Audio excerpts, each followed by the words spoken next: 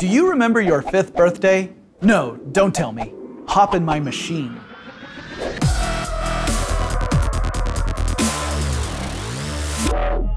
Memories are odd things, and I'm not actually talking about my own childhood memory where I was chased by a chimpanzee on roller skates. I really mean that memory is mysterious. We don't fully understand how we encode them or store them or retrieve them, but we do know what it is not like. It's not like going into a filing cabinet and pulling out a specific folder. That folder is not going to change from time to time, whereas our memories do change. They're plastic. When we remember, we're essentially reconstructing the neural pathways that formed the first time that event happened to us.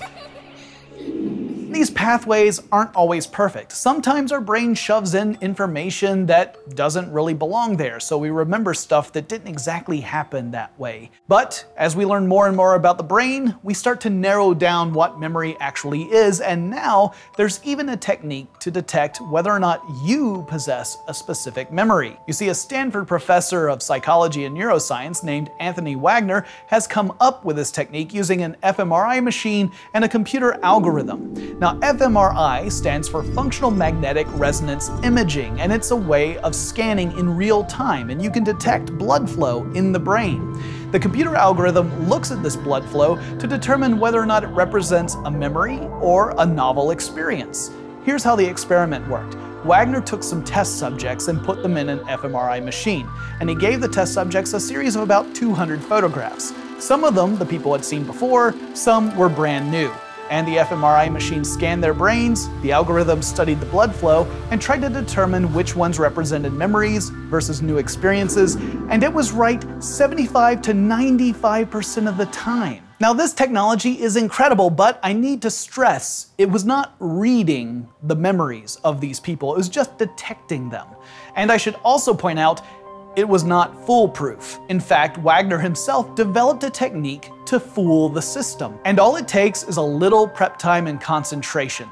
He taught subjects to mask their memories. Whenever they saw a photograph they recognized, they were told to focus on a detail they had not noticed before. So it was like experiencing it for the first time. And he also taught them to manufacture new memories. When they saw a new photograph, they would associate it with a real memory they had.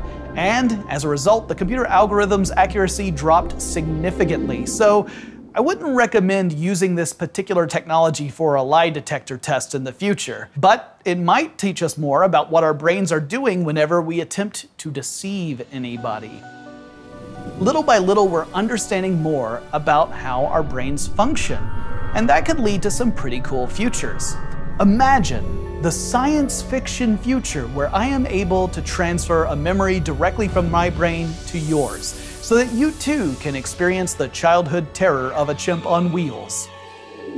Now, that future may never happen. We may learn that memory simply can't work that way.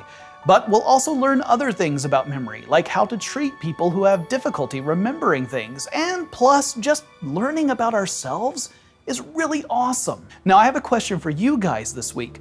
What do you think of Wagner's memory detection technique? Let me know in the comments below. I want to thank Toyota for sponsoring our show and making this possible. And if you enjoyed this episode, make sure you hit that like button, subscribe to the channel to join the Forward Thinking Think Tank, and don't forget to check out these other videos right over here.